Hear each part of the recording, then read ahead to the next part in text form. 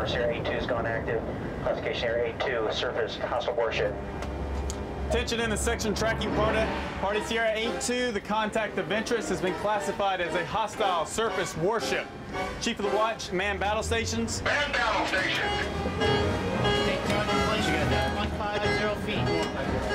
Man battle stations. Tasmanian battle station. Attention in the fire control tracking party. Intelligence from sonar indicates that Sierra 82 is making 12 knots. All stations evaluate for a speed of 12 knots. Carry on.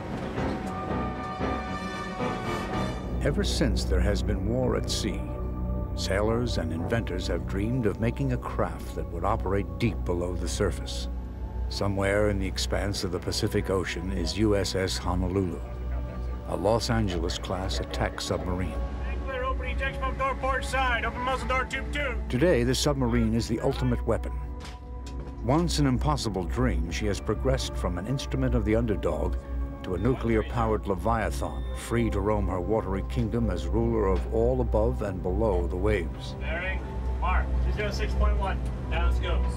The modern submarine can slip silently and secretly into troubled waters, eavesdropping off foreign shores, using stealth as her greatest asset. Finding point procedures, master 1, tube 2. Stand by. Stand by. Stand by. Shoot. Shoot tube 2. Unit is running, wire is good. Only in attack does the submarine reveal itself, before creeping away to the concealment of the deep.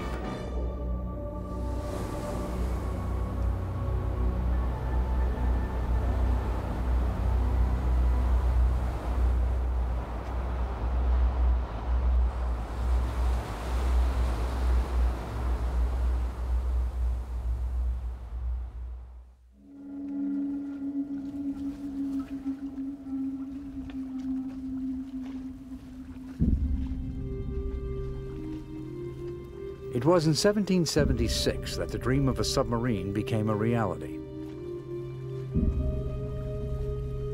A clam-shaped vessel called Turtle carried out the first attack ever recorded by a submersible.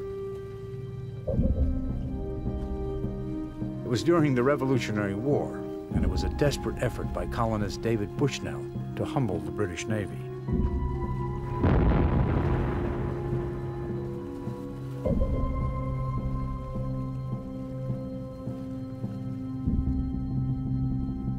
At the Boat Museum in Essex, Connecticut, a working replica of Turtle has been constructed and tested by two enthusiasts, Joe Leary and Fred Frisay. Joe had a 4-page description that David Bushnell wrote to Thomas Jefferson on what the submarine was and how it was constructed. And from that 4-page description, we went and built the boat. The basic principle of a submarine is that you want to take your vessel and have it weigh exactly as much as the same sized and shaped parcel of water would weigh. Now, in order to make the submarine work, your boat has to be able to be both lighter and heavier than that amount of water. And the way that we do that is by having a great deal of lead in the boat. Because obviously, you look at this, this is a wooden submarine and wood is buoyant. It encloses a big bubble of air and air is buoyant. And it encloses me, and I am buoyant. So naturally, what you've got to do is have something that'll push all that, that'll make it less buoyant and make it submerge. This is the exact same principles that you have in a modern Trident submarine and a modern Seawolf class submarine. Nothing has changed whatsoever. The reconstructors faced exactly the same problem as David Bushnell. How much time could they spend submerged? On one of our dives, I took it out to the center of this pool we were using. I dropped it down to the bottom, and I just sat there. And we had no problem being down for an hour. You can have shorter dives, though, where you're spinning the propeller and working the pumps, where you'll exhaust the air in a lot less time than that. And that leads to a couple of problems. And the first one is your atmosphere is closed. The hatch is secure. You're not going to get any more air from anywhere else. So you have the twin problems of using up all of the oxygen, but also of carbon dioxide buildup. You know, in modern submarines, they have lithium hydroxide canisters. They absorb the CO2 in any number of ways. Here, there's just no option. In 1776, an Army sergeant was selected to carry out the attack on the British Navy moored in New York Harbor. It was one man and a hand-powered barrel against the world's most powerful navy. All the operator Ezra Lee had to do was place an explosive device beneath their flagship. What he probably did was submerge himself beneath the boat, pump the water out of the ballast tank, and drive the spike into the bottom of the ship, and then flood himself down again and break away the shaft, release the mine, and get away from it.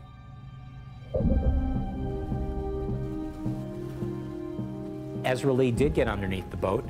He did manage to get the screw smacked up against the bottom of the boat, but unfortunately struck one of the iron braces that is associated with the pintle and the rudder assembly and bounced off. Well, what Lee found was he came up alongside the boat. Suddenly he went from hunter to hunted and spent the rest of that night trying to get away. Well, the fact of the matter is, no one knows what boat he attacked that night. We've been all over the Public Records Office of the Admiralty, and no one has any indication that there was a submarine attack at that time. Now, when you think about it, this is one of the most remarkable, dramatic things that ever happened in the history of naval combat. And there's no one like the British in terms of, monopolizing the great advantages in naval combat.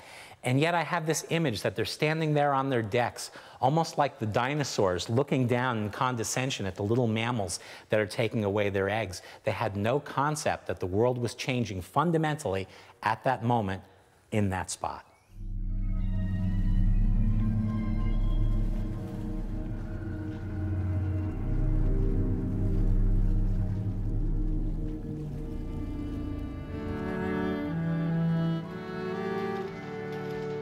It was the U.S. Civil War that witnessed the next submarine attack, almost 100 years after Bushnell's Turtle.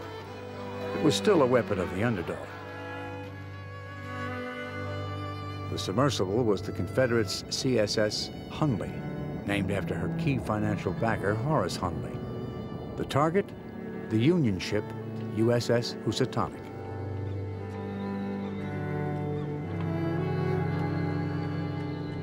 The Hundley basically was a machine of desperation. Think of the mid-19th century going out in the middle of the night in a submarine. Even after all these years of research, still the ring of Confederate submarine just isn't supposed to be there. It just doesn't sound right. There's just something wrong about it. Submarines are supposed to be in their infancy in World War I, and here we have one that actually sunk a ship 50 years before then. On the drawing board, the Hundley was to be powered by batteries. But in 1863, the technology wasn't ready and was replaced by 8 men cranking the propeller.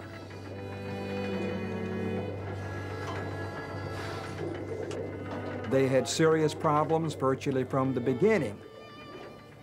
One of the first efforts led to the loss of life of 5 out of the 9-man crew. This was in September 1863. Then in October, a second tragedy occurred when Horace Hundley, for reasons we don't even know, took command of the submarine himself, went out. He had no experience in this sort of thing. He evidently hit the lever that let water into the ballast box. It plunged to the bottom, bow first, stuck in the mud, and the whole crew of 9 died. Surprisingly, General Beauregard agreed to a third trial, and surprisingly, one could still obtain volunteers to go on board. Our intelligence tells us the Federal fleet is massing in this area off of Rattlesnake Cove. I want you to take the Hundley out and reconnoiter that area. What is the tides in this area this time? The attack was planned for February 17th, 1864. Lieutenant George E. Dixon would direct his 8-man crew to ram the Union